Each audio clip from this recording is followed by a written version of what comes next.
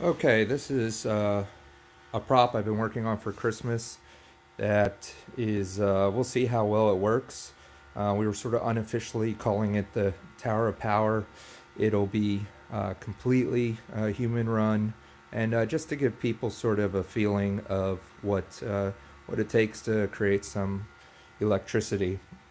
A lot of the stuff I used for this, I reused things I had around, 2x4s, and a lot of the other stuff. I wanted to try to recycle as much as I could. Basically, you have a crank that you're going to turn here. That's going to drive this, basically a generator, or some people call them a dynamo. I have this on here so that the two rods don't have to be exactly right, and if somebody were to push inward, it wouldn't damage this. So this is sort of the same concept as what you would see inside one of the powered windmills, where the wind turns the crank, and it creates electricity, which they store or convert to the power lines. Essentially, it's just like a DC motor. DC motor, you supply a voltage, and it causes it's a spin. Here we're doing the opposite. We're spinning it, it'll cause a voltage on the other side. So what ends up happening is you spin it, it creates a voltage.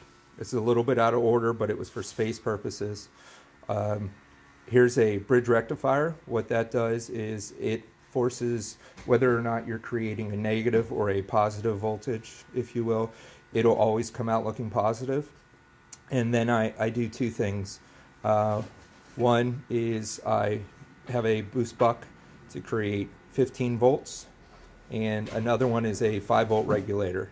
And I do this so I can run this LM3914 part, which is pretty popular back in the day. It was used for LEDs lighting up for volume on the old stereos and stuff. So the more volume there was, which essentially is the more voltage, it would light up more LEDs. So what I'm doing is I'm reading off the power that's getting fed to it, and it's lighting up more and more. These are just FETs here to turn on the lights. The lights are pretty straightforward. You can see inside here, they're little 2.5 watt bulbs, I believe.